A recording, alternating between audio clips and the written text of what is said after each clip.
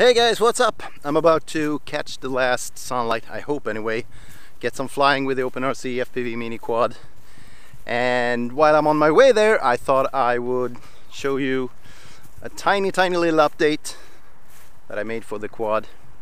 I used to use this that you're watching through, my GoPro Hero 3, which I love and I don't want to lose, I don't want to break it.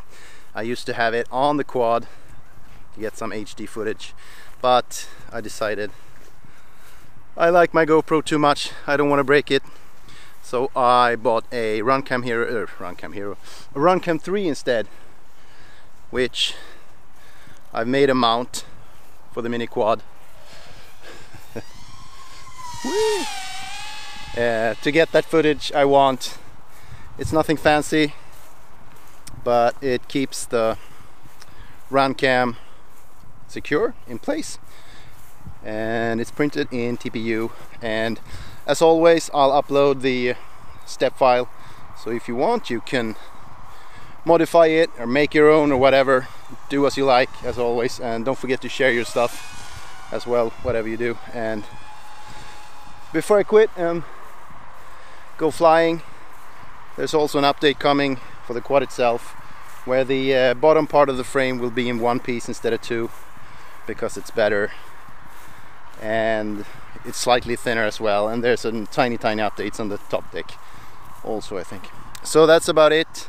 I'll post a link to the Runcam mount in the description, and you can download it there, Thingiverse or all the other sites you imagine, Pinshape, etc.